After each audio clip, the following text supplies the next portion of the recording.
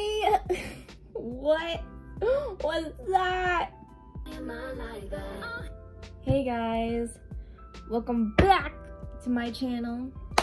So this is an important day, okay?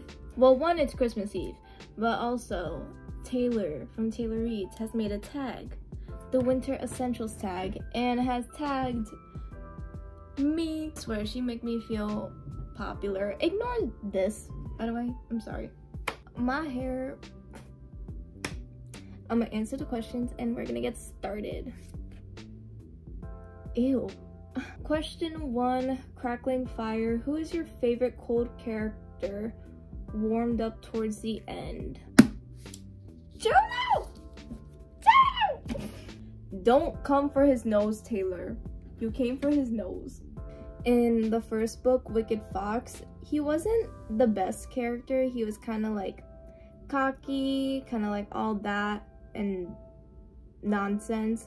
Then in this book, you see more of his character and how he is, and he starts changing a bit, and like he's doing that while he's also fine as hell.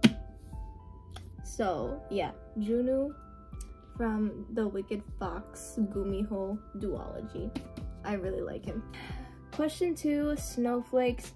What is a book that was full of unique characters? Where's the volume? Where is it? Where is it? Where is it? Okay, this has most of them. I'd have to say pretty much all the characters in the Haikyuu manga series and the TV show, so you can watch that. But pretty much each character has their own story and different personalities and how they've gotten into volleyball, but they all get along together despite how different they could be. And I love these characters so much, like you have no idea. Question 3, which fictional family would you want to be a part of? Does this count as a family? Oh. I realize for which fictional family I would also want to be a part of, besides the brothers in Full Metal Alchemist, would definitely have to be the family in the holidays. They are so wholesome. It's just so cute and it's just so nice. Oh my god, like everyone's so nice to each other. They do like family traditions, like they go to that cabin every year for Christmas, and it's so cute. 4, Blizzard. What is a book that had you confused the whole time?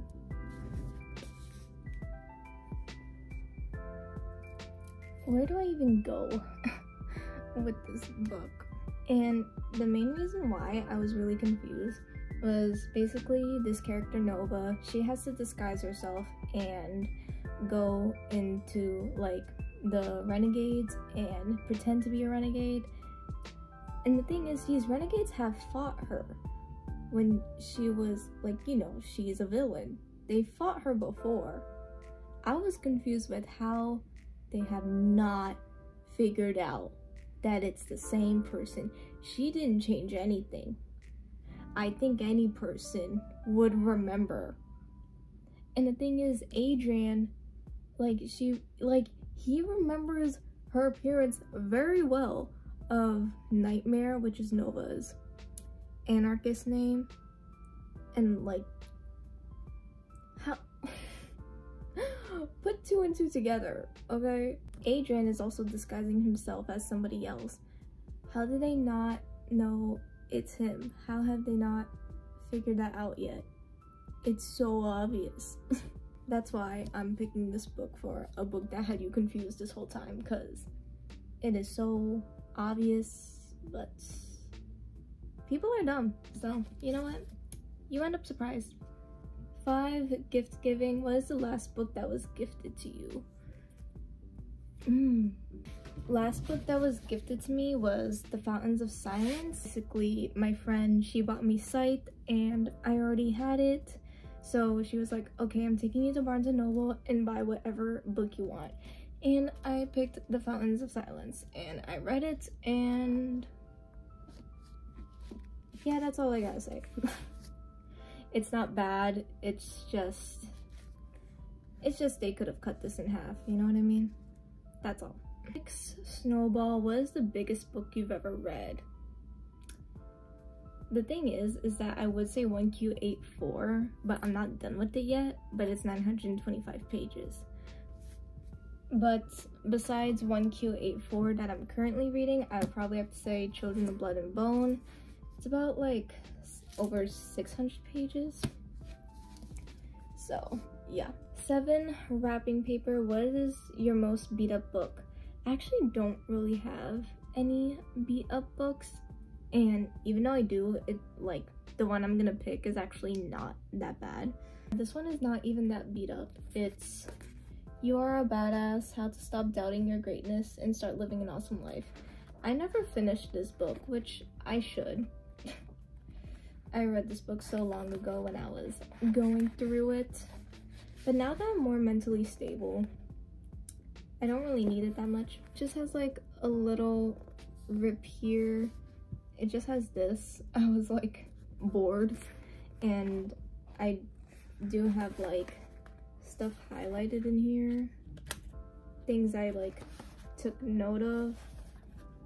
But yeah, besides that, I don't really have a really like beat up book anyway. So 8, Christmas lights. What is a book you own that has many colors on the cover? Definitely Ray Bearer. This is probably my most colorful book, and I mean, look at it. It is beautiful. 9, ice skating. What is a book that had a plot that was all over the place?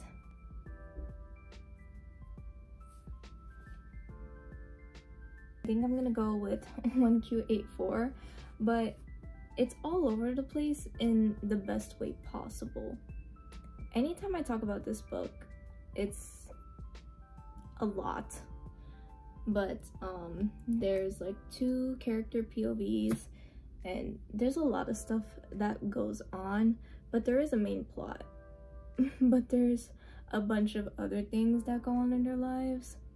But I really enjoy this book, so I feel weird like talking about it. Like, it's not like a bad thing, but you know, it's kind of all over the place. But I love it. Okay, 1, I don't know what my hair is doing. I never know. But 2, I completely forgot to say the question. I don't know. But the question was, I think, who's your favorite character of all time? And you had to choose 1, which, that was rude. You telling me to choose 1? Okay. Okay, Taylor. Make this so complicated for me. Thanks. I'm kidding. I think if I have to pick 1 character right now in the current moment, it would have to be Zane from Children of Blood and Bone. It's Zelly's older brother, and pretty much he is a sweetheart, and he puts up with so much of her BS, and he genuinely is a great brother. He does his best to look out for the people he cares about, and he even like puts others first before himself. He's a sweetheart. Also, he's probably like the one character that has like decent common sense in here. So yeah, I'd probably have to pick Zane. 7, The Star. What's a book you look forward to rereading each year? I don't really reread books, so I don't really have a book that I look forward to. But if I have to, I actually think I do want to reread this book, even though I don't really reread books. But that feeling I got when I first read this book, I kind of want to like go back into this world now that I'm holding it. And I was like going through my annotations, and I'm like, I want to come back. Are people stupid in this book? yes, but who isn't? You know what I mean?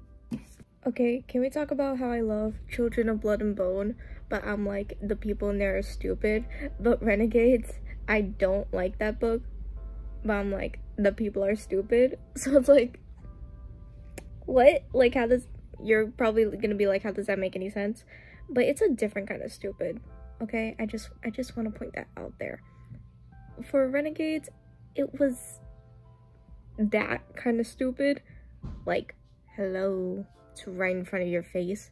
Whereas with Children of Blood and Bone, it was a stupid where they get their feelings to the best of them and they have it stuck in their head and they let their feelings make them do stupid stuff and their emotions do stupid stuff, which I feel like that's how regular people are. But yeah, I just wanted to say that because I'm like, I said that about the Renegades characters, that they're stupid, and I'm saying it for Children of Blood and Bone. But I love Children of Blood and Bone. I wanted it to make sense.